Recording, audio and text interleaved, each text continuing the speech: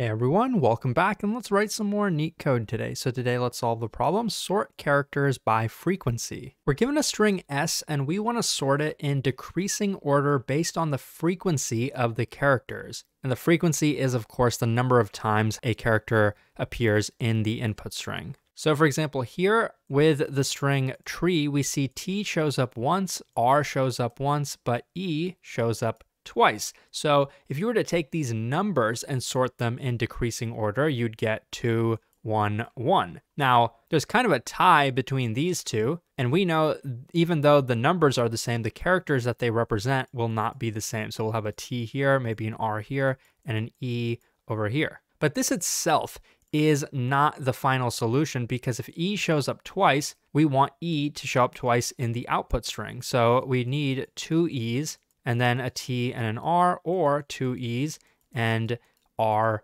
and T. So that's pretty much the entire problem. I mean, you might not know how to code this up just yet, but we pretty much have solved it. We can now solve this problem on pen and paper pretty easily. So what exactly did I do in each of these steps? Let's sort of dissect it. So the first step was basically to count the occurrences of every single character. We can do that pretty easily with a hash map. So that'll be just big O of n, just counting that and putting it in a hash map. Also big O of n memory as well. So what was the next step? We kind of actually skipped a step, at least in the drawing, because this part was so simple, but let's try to dissect it. We had a pretty simple example here, but even this simple example tells us a lot, because obviously we want any character that shows up a single time to be grouped together. These should show up next to each other. Now, the individual order of those elements doesn't matter, but they should be together. We should not have something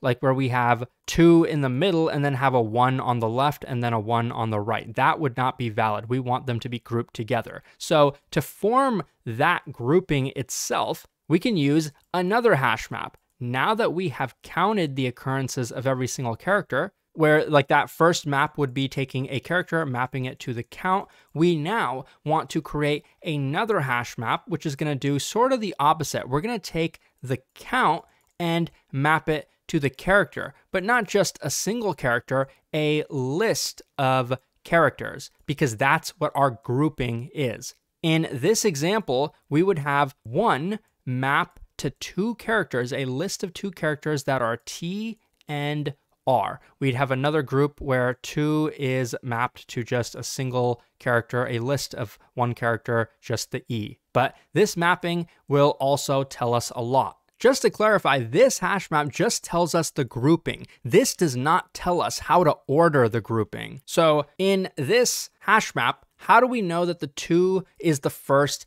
element? How do we know there isn't a character that shows up 3 times? We don't know for sure. Well, this is where we can kind of approach it in 2 different ways. We can take the key set of the hash map, the keys in that case would be the numbers, and then sort that. Now that's going to be n log n, because the max number of keys is not going to be exactly equal to n. I don't think that's even possible, but it's going to be proportionate to n. This is a perfectly valid solution, but the time complexity would be n log n.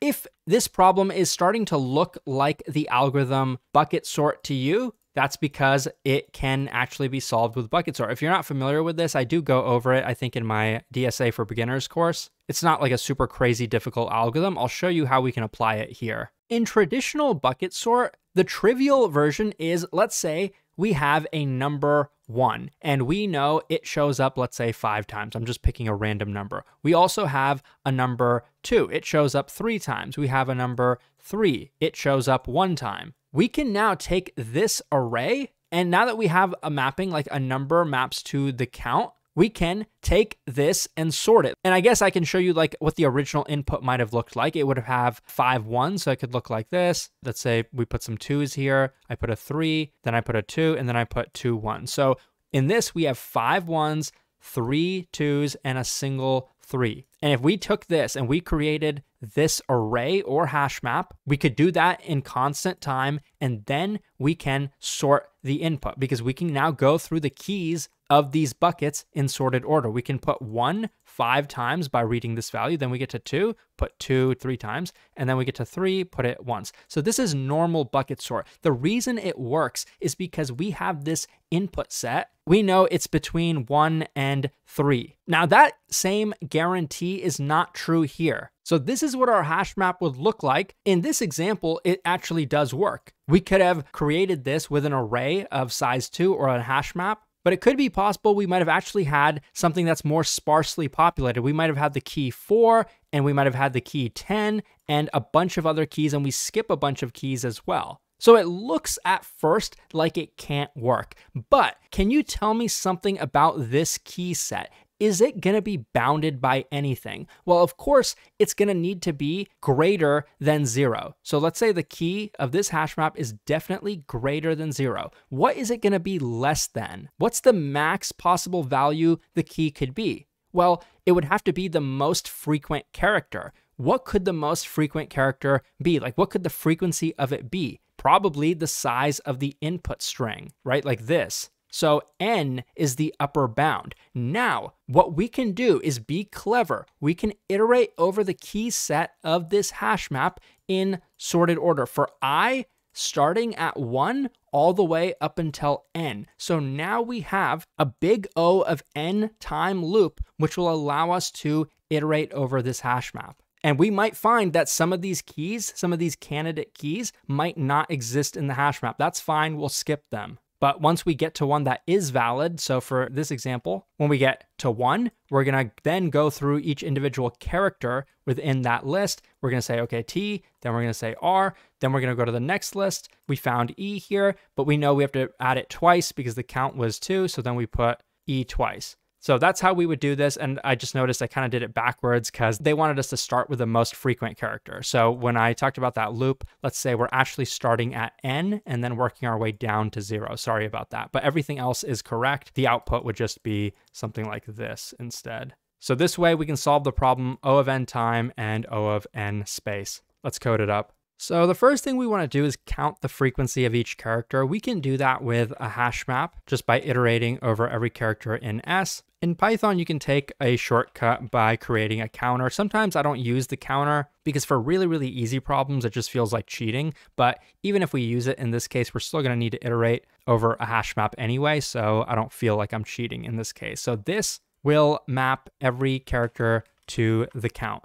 Now, we want to put them into buckets. So what I'm going to do is create another hash map. I'm just going to call it buckets. If you wanted to, you probably could actually here alternatively declare a list, but you'd have to allocate memory because you'd have to make the list of size n. So you might have to allocate extra memory than you actually end up needing. That's why I am in this case doing a hash map. If you know how hash maps work, if you've taken my DSA for Beginners course, even hash maps actually do allocate extra memory as well. So here I'm creating a default dict because I want every frequency to map to a list. So the frequency of a character is going to map to a list of those characters. So next, let's actually iterate over the first hash map so we can populate the second one. So let's say for character count in count.items, this is just a convenient way to get both the key and the value at the same time. With that, we want to say for this bucket with this particular count, let's add this character because the order of those characters doesn't matter as long as they have the same count. Okay, now it's time to build our result. I could build it with a string. So if we wanted to do that, we would do it like this. For I in range in reverse order, remember, so we're starting with the largest length and then working our way down to 0, but not including 0 because there probably isn't a single character that occurs 0 times. If it did, we wouldn't have added it here in the first place. And we want to decrement by 1 each time. Basically, we're going in reverse order. So now we have a bucket with this. So for the bucket with this count, we want to go through every character in that bucket. So for C in this, I could say result add to this string the character, but we want this character to occur this many times. So in Python, you can actually take a character or a string and multiply it by a number, which will do pretty much what you would expect. So if this is 2, it'll duplicate this string twice